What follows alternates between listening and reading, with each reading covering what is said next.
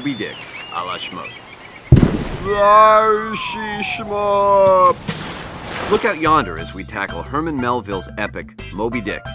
That's Melville, no relation to Farmville. Captain Ahab leads his crew on a fool's voyage by sea to slay the whale Moby Dick.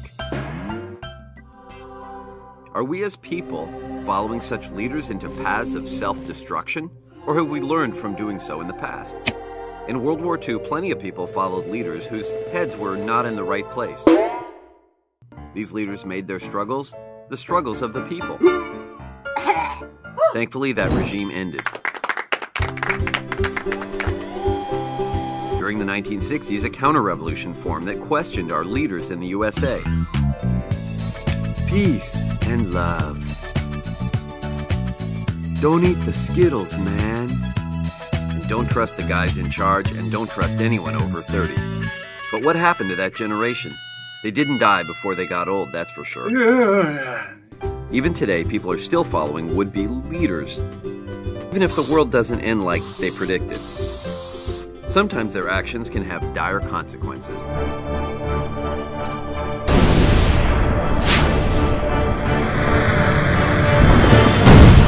Are there modern Ishmaels bearing witness to these events?